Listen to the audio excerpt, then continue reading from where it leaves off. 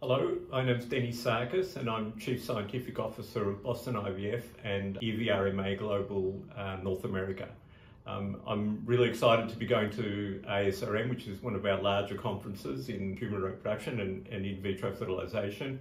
And as a major research organisation, Boston IVF and RMA have numerous presentations at the conference, both orals and posters.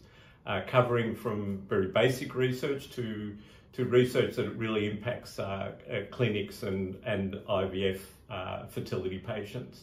One of the main parts of the conference I'll be chairing and running is actually on male infertility. So the male a lot of times is the forgotten partner, and we're actually talking about how the sperm or the male affects reproductive outcomes and how we can use new novel techniques in actually improving how the male side of the infertility partnership can actually help the couple achieve their goal of achieving a live birth.